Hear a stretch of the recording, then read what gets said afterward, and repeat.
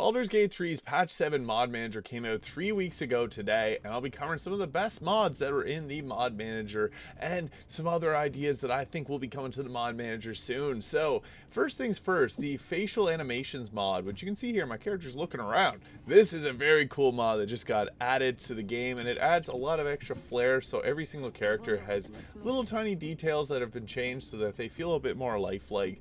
I can't say enough good things about this mod because it's just super cool to see the characters doing different facial animations, breathes a bit of life into the characters. Some other mods that I really like are customization based mods. Like you can see there, I obviously have stolen Shadowheart's hair here, but there's mods that allow you to use any of the hairstyles from the base game on your characters. This has also been confirmed for console, so that's an incredible mod. And there's also a bunch of different facials and hair mods that I'll be covering in this video. So we got the simple hairstyles mod. I was a big fan of this one. It just gives you the option to choose a bunch of different simple hairstyles here that you can add to with like the Kay's hair extensions mod or the bangs everywhere mod. So you can see here we can add a lot to these. Just gives you a whole lot of creative freedom over your character, which I'm a big fan of. And then you can see here we got things like Jaheira's face, we got that's Kaga's face, Shadowheart's face. I guess I'll go back to the one there. I'll put a bit better of a hairstyle on so you get a better feel for it. But this is Shadowheart's face here, a little bit different because I'm playing as a drow. There's Minthara's face, Isabelle's face, which does look a little funky, Jaheira, and then we also have Kaga there. I am using Vampirin's facial mod here, which will hopefully come to the Mod Manager eventually, but there's lots of creative freedom that we got here. We can add in things like Shadowheart's hair, so we got Shadowheart, the classic one here, we got Shadowheart E, and we also got like the fairy hairstyle. This is in the Nexus mods. Yippee Yee made this mod. It's great, but not in the Mod Manager yet. Hoping for that. But you can see we got pretty much every character. We got Isabelle's hair. We got Oren's hair here. Jaheira, Umberlee, etc. Mistra, Shadowheart. And then Kay's hair mod as well is another one that I really like. So that's what I'm putting on here. You can see all these different pictures. This is an incredible mod. This is also confirmed for console, so we got lots of great options for hairstyles here, which is just nice, super nice. So I guess I'll just put it back to one of these ones here, and then I'll show you some more customization that we got. Different things like makeup colors too, using characters like Saza. Every character is model, so like we have our different eyes here. So we've got Damon's eyes, Cambi and Mizora, Gortosh's eyes, Minsk's eyes, and a bunch more. These are really well done, just giving you some more freedom of creative expression over your character. But I could talk about customization all day. Next, I'll be going over some of the class mods and subclass mods, because there's a ton of really great ones in this game. So I guess first things first, this is the Mystic class. So tons of spells. It uses its own psi points for its resource. We also got psi mastery charges. You can summon things in. You can change your beam types for your cantrips. This is a very powerful but very fun one, and I'll show you also what it looks like, because you get to choose different psionic disciplines. There's 9 subclasses, and these can give you like 4 to 8 different spells. So that's a lot. It adds so much to the game, and I'm a big fan of this one because it's just fun to have these classes that are somewhat overpowered but not broken. There are mods that make the game more difficult too, so you can play with those. But yeah, this one is really fun because you get so much choice between different classes. I've already talked with the Mystic a bunch. This is the first class added to the Mod Manager, and it will be on console as well, so lots of fun there. But next we'll get into some of the other classes mods that I'm a big fan of, like the Demon Hunter, which I previously just did a build on, which is based on the World of Warcraft Demon Hunter. It's extremely powerful, so only play this if you want to make the game a little bit more easy. Or also if you want to make things more difficult by modding in more enemy health or things like that. So Godslayer being another one. This adds your strength and your constitution modifier to armor class. The Blood King being a cool one, giving a bunch of different options. This just recently got updated as well. Blood healing. Use your blood to heal others.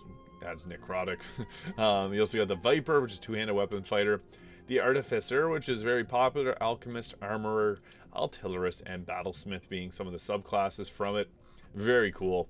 We also got the Arcane Vanguard here, kind of blurring the lines between a caster and a melee weapon attacker. I also got 5e spells here, giving things like Sword Burst and Magic Stone, etc. This is cool because you also get a fighting power or fighting style, and there's unique fighting styles here that adds like intelligence modifier to the armor class. Into the fray, making ranged weapon attacks as melee spell attacks. There's so many cool spells, or so many cool classes that we got here. The Accursed, the Vanguard, similar to the Arcane Vanguard. The Scrounger, which I did a build guide for yesterday. You can turn into a big Titan and like walk around shooting acid at people. We got the Kanala class here. Keyblade Man, this one's unfortunately only in the Nexus mods. The Priest, which is based on the World of Warcraft Priest, very cool. Favored Soul, kind of a blend between a Paladin and a Cleric. Slayer being a very powerful one, kind of like a Rogue and a Ranger combined together. Mind Weaver being another class that I really like. This has also been added to the mod manager with the Sonic Warden, Force Blade, Astral Seer, and Void Reaver subclasses. I did a build on the Astral Seer here because it's got some cool spells and like a cold version of the Magic Missile here, and then Psychic. Got a lot of cool things. I'm a big fan of this one. And we also got Blood Mage, one of the most popular subclasses right now. This is a cool one. Different spells that are unique to it. And also we have ourselves the Witch class, which I'll touch on right now because it comes with some cool spells and 4 subclasses that we get to pick at level 4 here, or level 2 here. So 4 subclasses giving us things like the Frost Witch, the Hex Witch, the Herbalist, and the Witchblade. So you can see there, Herbalist, Frost Witch, which resistant to cold damage and deals extra cold damage later on. Hex Witch being a nice debuffer, and then the Witchblade giving extra movement, and you can add different damage types to your physical weapon attacks. It's a very cool one. And then we also got the Mystic, which I touched on. Now the Warlock gets a bunch of subclasses between the Undead, the Celestial, the Dread Overlord, which I'm a big fan of, giving us tons of different choices here. This one's very cool. I really enjoy this mod. It's in the mod manager itself. Archfey, the Hexblade.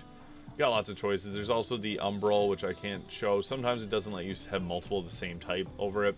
For Sorcerer, we got Divine Soul Sorcerer, which is like a radiant version of the Sorcerer. Gets aspects of the Cleric there and like Planar Ally. We have the Phoenix Soul too, adding fire damage, always nice. And then Voidborn and the Blood Sorcerer, which I just did a build guide on. I love this subclass. They did a great job with it. You can create blood pools and then pull enemies into them. It's really fun. We also got Rogue subclasses, which I'll touch on here because there's quite a few of them. So we'll just level it up just quickly here to show them off. Now it does hide some of them, but we got like the Pirate, Swashbuckler. I also have the Origami class. I do have to uninstall one of these for the other ones to show up, but we can even summon in pairs to insult targets. And Vicious Mockery as a pirate, which is pretty funny. There's also cool subclasses for like the Paladin. We got ourselves Oath of Conquest. I just did a build guide for this one. It was really strong. And we can choose the Oathbreaker just based off level 1. These are all in the mod manager as well. And then we even got the Druid having itself this Circle of the Stars. Very nice subclass, which turns you into your starry form, and you get a bunch of different cool spells there. I like this subclass a lot. The Cleric gets this classic Death Domain Cleric, which gives subclass features, giving you like Bone Chill, and then you can target 2 people with it. So it's pretty fun. I mean, the Bard also gets some subclasses here, but it suffers the same thing the Rogue does, where some other ones will hide your subclass choice. So that is one thing to keep in mind. But when we go to level up, we got College of Eloquence here. There's also the College of Glamour, College of Dance, and a few other choices. And then I have some mods for Barbarian, Fighter, and Monk, but I have to cover those in separate videos.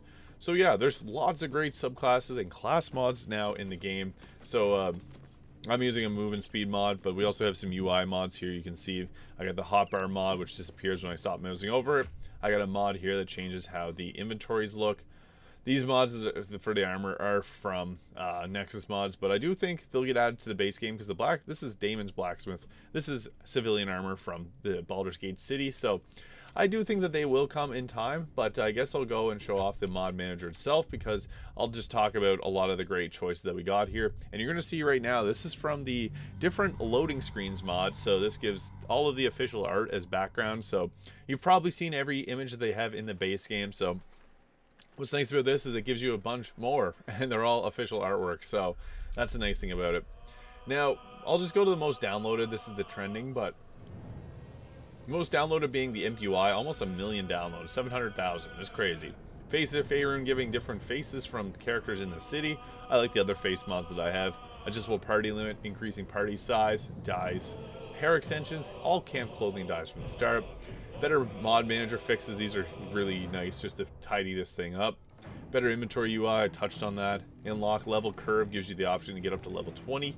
The K's hair mod also has a bunch of hairstyles that showed up. RS Tiefling horns gives a bunch of different horns for Tieflings and you can dye them.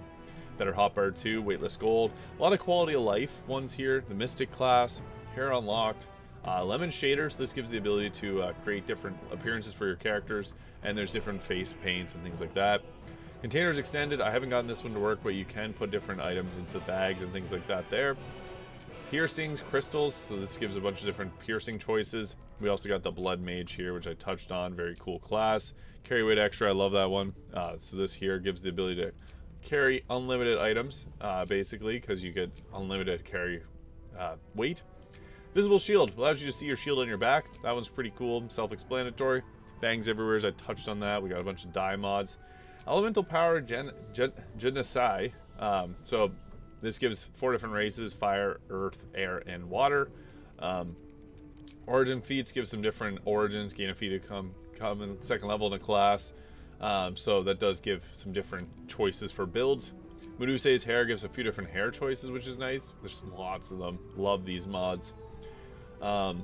You can see here, there's a lot different races, different faces, different classes, different.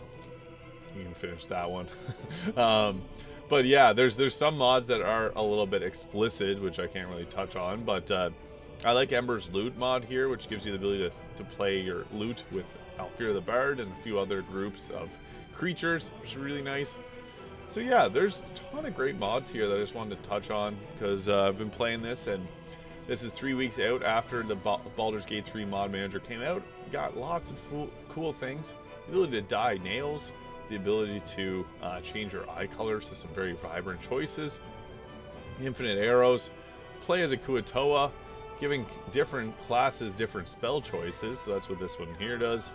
Give the ability to play as a vampire. So this actually gives you a bunch of buffs if you start with this origin. You can play as a Dark Urge vampire. It allows you to play a little bit differently. There's also a werewolf version of it, which I think is really nice. We also have like the Artificer class, very popular. Rox's head, like lots of different head mods. The Nightingale, double experience, Tiefling glowing eyes, Mindweaver, Warlock Remembrance, D&D expanded, which gives a bunch of different races here, so like giants and goblins. So as you can see, there's tons of great options and more to come. So I just want to touch on some of the Baldur's Gate 3 mods that have been added in patch 7 in 3 weeks time. Obviously, we're going to see a lot more as time goes on, so let me know your favorite mods in the mod manager. Thank you so much for watching. Hit that subscribe button below, and I'll see you all in the next video.